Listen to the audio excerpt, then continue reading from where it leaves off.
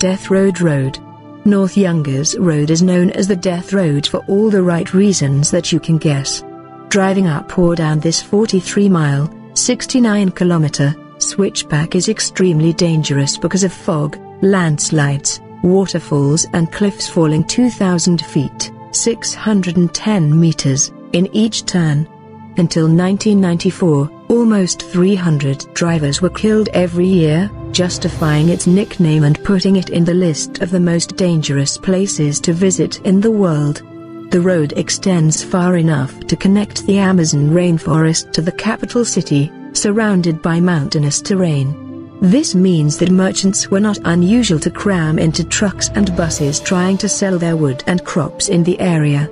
The hairpin turns, however, were not wide enough for each vehicle, further leading many trucks to go down with people and their livelihoods.